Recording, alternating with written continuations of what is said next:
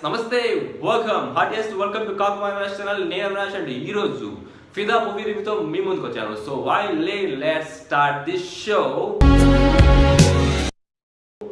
First ఈ మూవీలో casting గురించి మాట్లాడుకుంటే Sai Pallavi with Varun Tej and also director గా శేఖర్ కమ్ములా అండ్ ప్రొడ్యూసర్ గా బిహేవ్ చేస్తుంది మన దిల్ రాజ్.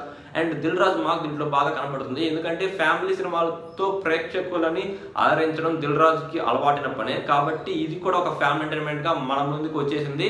అండ్ ఈ సినిమాలో ఎక్కువ కమర్షియల్ ఎలిమెంట్స్ లేవు, ఓన్లీ ఫ్యామిలీ ఎంటర్టైన్మెంట్ గా మన ముందుకు వస్తుంది. ఇది ఓన్లీ ఏ గ్రేడ్ ఆడియన్స్ కి నచ్చుతుంది and B and C graded audience కి అంతగా ఎక్కకపోవచ్చు. అండ్ ఆ ఎక్కకపోయినప్పటికీ కూడా ఒక మంచి సినిమా చూసాం, అది కూడా ఒక ఫ్యామిలీ ఎంటర్టైన్మెంట్ చూసామనే ఫీలింగ్ తో వాళ్ళు గ్యారంటీగా ఉంటారు. అండ్ సినిమా స్టోరీ విషయానికి వస్తే లవ్ స్టోరీ, ఓ ప్రేమ కథ ద్వేషంగా ఎలా మారింది అండ్ ఆ ద్వేషం మళ్ళీ ప్రేమగా ఎలా మారింది అనే కాన్సెప్ట్ తోనే ఈ సినిమా వెళ్తూ ఉంది. అండ్ ముఖ్యంగా ఈ సినిమాలో ప్లస్ పాయింట్ గా చెప్పుకోవాల్సిన విషయం ఏంటంటే సాయి పల్లవి నిజంగానే ఒక తెలంగాణ అమ్మాయి లాగా తన పర్ఫార్మెన్స్ ని పీక్స్ లో చూపిందని చెప్పొచ్చు. నిజంగానే ఒక తెలంగాణ అమ్మాయి ఎలా ఉంటుంది అండ్ ఆ అమ్మాయి కట్టుబొట్టు ఎలా ఉంటుందో సాయి పల్లవిలో చూస్తుంటే అర్థమైపోతుంది. అండ్ భానుమతిగా తన యాక్టింగ్ బాగా చూపించిందని చెప్పొచ్చు. అండ్ దీనికి సినిమాలో ప్లస్ పాయింట్ గానే నిలిచింది.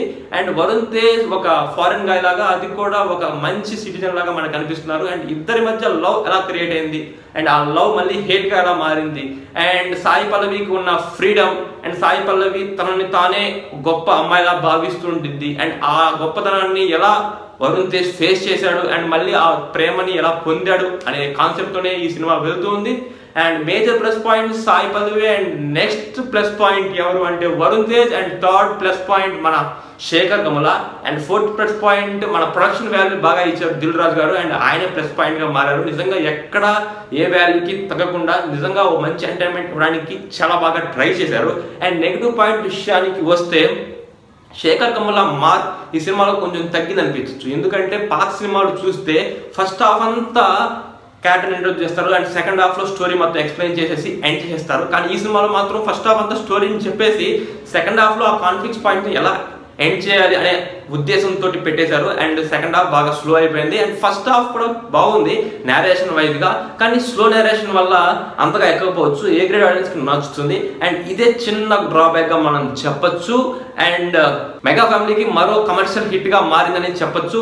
And that's all for today guys. ఈ వీడియో నచ్చితే like it, share it and don't forget to subscribe Kakumani Avinash channel. NAM సునాయి Hoga.